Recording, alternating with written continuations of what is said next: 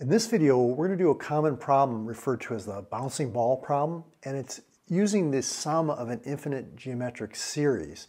So let's dive into this example and I'll show you how this works.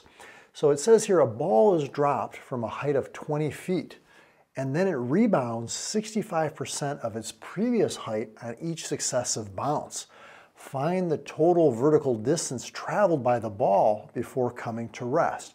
So if you can kind of visualize this, you're dropping it from a height of 20 feet, it falls, then it bounces back up, but not quite as high, just 65% of that previous height. It falls again, then it goes up, but not quite as high as that bounce. So it keeps getting smaller and smaller. You could almost kind of visualize this kind of like this. It drops, then it comes up, then it goes down, then it comes up, and it goes down. Now the thing is, it's just bouncing up and down like this, right? But it gradually less and less high each time until it eventually settles. What's interesting about this problem is two things. One is that it's a geometric series, right? So what you can think about is you start off with falling 20 feet, then it goes up 20 times 0.65, then when it goes up the next time it's times 0.65 again. The thing is that when you first drop it, you see you have this initial drop of 20 feet. Let's just diagram that out right here. So 20 feet. But then when it goes up on this next bounce, not only does it travel up, but it also travels down. Travels up, travels down. But this one just has that one initial drop. So what we're going to do is we're going to think about this.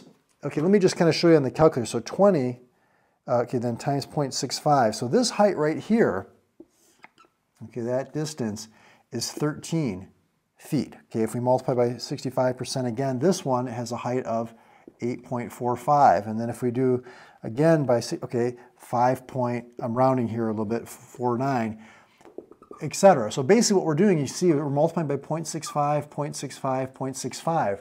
When you multiply by the same quantity each time, that's a geometric series. The dot, dot, dot, this is infinite. In order to find the sum, we're going to use this infinite geometric sum formula, a1 over 1 minus r, where a1 is our first term, r is our ratio, what we're multiplying by each time.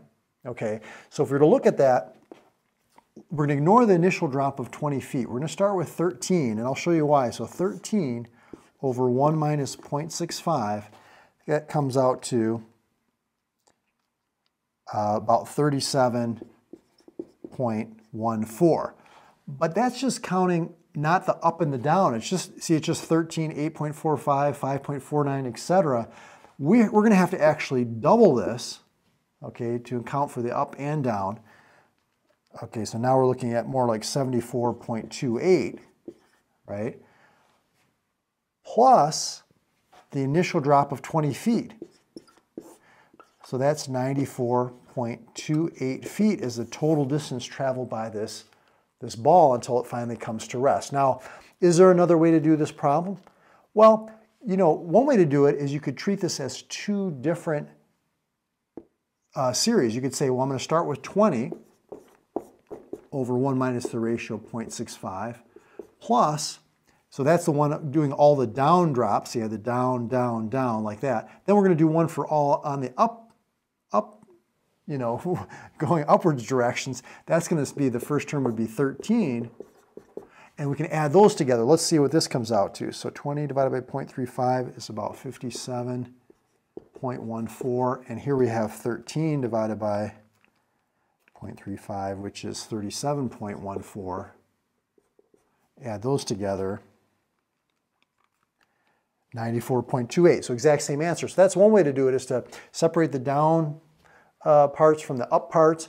Or I just kind of like to ignore the initial drop, figure out this is our first term, double that sum because you're doing the up and down, and then just add the initial 20-foot drop at the end.